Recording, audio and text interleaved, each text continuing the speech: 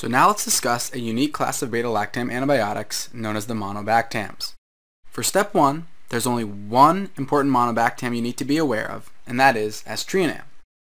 So if we think back for a moment to the beta-lactam antibiotics we discussed previously, such as amoxicillin, piperacillin, or penicillin, we will recall that the class of drugs all share a unique chemical structure made up of a 4-membered ring and a 5-membered ring in the case of penicillin. That makes it the important chemical structure of the beta-lactam antibiotics. Monobactams are different from these other beta-lactam antibiotics because they only have this one 4-membered ring structure that makes up the important part of the molecule. They do not have this 5-membered ring. They are monobactams. They have one important structural ring.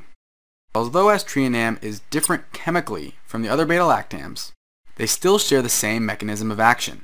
That is, they inhibit the bacterial transpeptidase enzyme found in the bacterial cell wall. A really important feature of these changes in the chemical structure is that the drug Aztreonam is far less susceptible to beta-lactamases, which makes it a very clinically useful drug. Another benefit of Aztreonam is that it is not cross-allergenic with the penicillins. It has no cross-allergenicity with penicillin.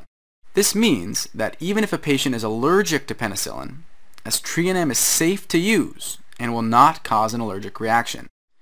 This is very important clinically because if a patient has renal insufficiency and, say, a penicillin allergy, then we can't give them penicillin, but we can give them Aztreonam. Aztreonam is safe and tends to have few side effects and therefore can be very useful clinically.